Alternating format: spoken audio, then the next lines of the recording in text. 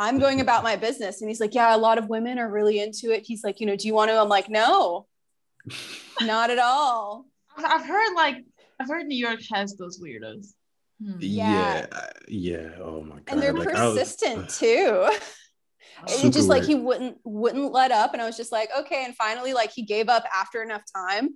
And I was like very, very tolerant at that age too. Like I was very like, okay, like the world around me. I was like 19, So you I was didn't like, it's a harassment, motherfucker. Get off. no, because he wasn't. He kept his like distance, and it wasn't to the point where I was like, and like I said, I was very like tolerant, and like I was very kind of like seeing where things would go. And it didn't, like, now if that happened, I'd be like, get the fuck away. Like, this is not happening. Like, you need to go like very far away from me right fucking now. But like then I was like, okay, like, is this, this type of personality I've never encountered before. And so finally, like after, this long like explanation of how great his giant dick was, I'm like, that sounds painful. I was like, that sounds like too much. I don't want to get involved in that. I don't know where you're going to find somebody that does, but from what you're explaining to me, like, no, I am not looking for horse dick, like not today or maybe ever. Like, so that was a very like weird, uncomfortable situation. And I just kind of like segued out of it miraculously. So that would probably that's like a different level of weird. There was like the disgusting, like harmless weird. Right. And still not ever going to call you again. And then there was the, oh my God, stranger danger. But like naive, like 19-year-old me was just like, oh, this is fine. Like, okay, this person will go away. They're just, they're shooting their shot and like, like, they'll go about their fucking business here in a second. So that was probably like victim, basically. Yeah, it could have ended so much like looking back on it, like that could have ended really badly. That like kind of like thinking about it like as like being like almost 31, I'm like, okay, that's like rapey vibes. Like that could have ended terribly. Yeah. So yeah. So that would probably be at the top just because it's kind of dangerous and concerning. The other one was just harmless, weird, and kind of gross. Okay. Decory, what about you? To be honest, I haven't really had any weird things. I have weird encounters though. Okay. Weird encounters like New York. I was in New York, right? Me and my cousin, we were drunk walking down the street, and this guy, and it's like what we thought, I'm not homophobic or anything. What we thought was a woman was walking down the street, and it's like, oh, it's black guys. And I had like, I don't know, we just had on like regular clothes. It was black guys, and the person literally lifted up the skirt and told me it was dick and balls. I was like, no. Okay. You can't unsee that. No, you can't. Like it's a nightmare. Like I think about it sometimes. Like, oh, this person just, it just like, threw me off. The thing is, like for me, it's like kind of like even. Well, I wouldn't say it's normal, but like I've seen it so many times that I'm just like, you just like. I think remember the first time when I saw this kind of behavior with like flashing you down. I was scared to my death. I was like 13. I was just like walking in my own neighborhood, and I was like, ugh, gross. Because it was like also like grandpa, and I was like, oh, which also concerns a lot because it's like pedophile kind of vibe. Well, not even kind of, it's just vibe like that, like also like showing. Oh, it was disgusting.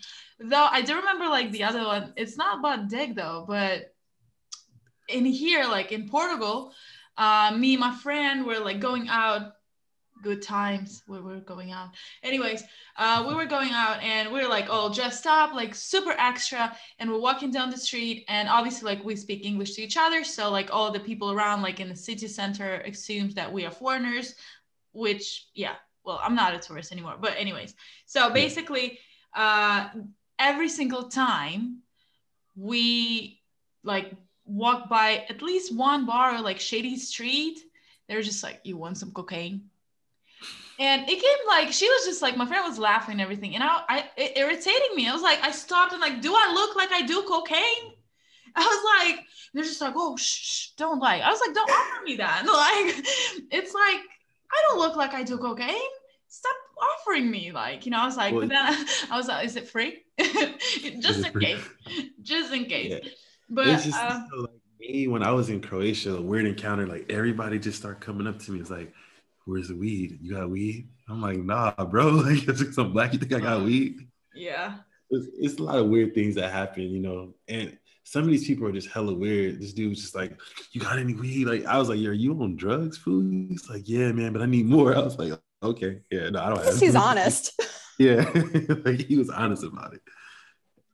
Funny stuff. Like, I remember one thing about us, like the same night we were going out, everybody's offering us cocaine.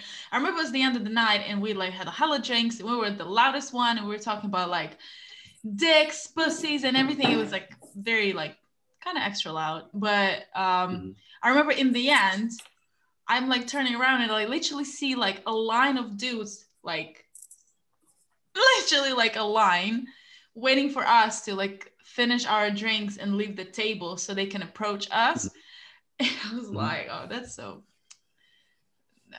It's like it's flattering, but it's weird.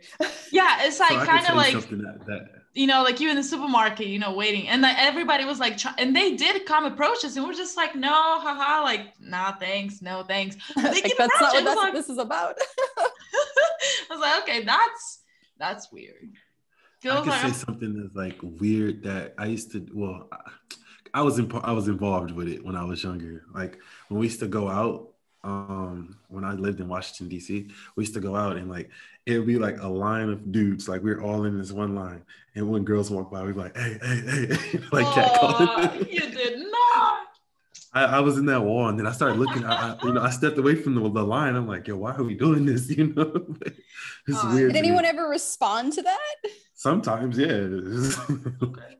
No, I'm pretty sure like if we were drunker or the guys were cuter, maybe we responded to like one of those who like approached us as well, you know, because like it's not a bad thing, you know, but like the whole like thing, it's not just like two dudes and like two ladies. It was just like 7 guys, you know, like paired up, and one was like very brave by himself, but he was like he wanted us to promote his restaurant, and we're just like we're not influencers, we're just extra. That's it. Yeah, I'm like, you don't get free promos. Yeah, but okay, but like, how do you spot a weirdo? I'm gonna take all the questions, Corey. You got it.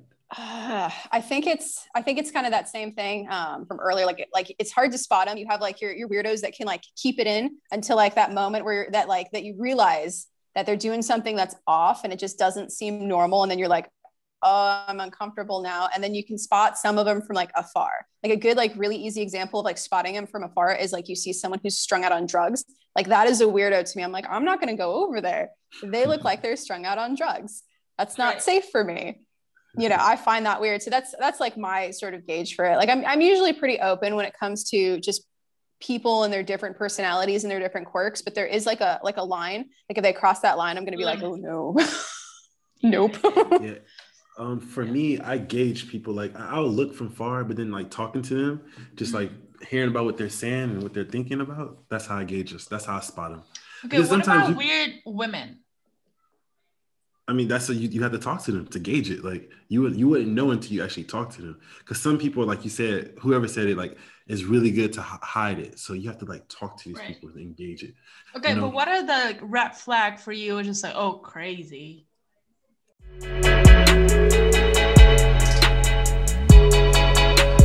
The S2.Ep.4 podcast.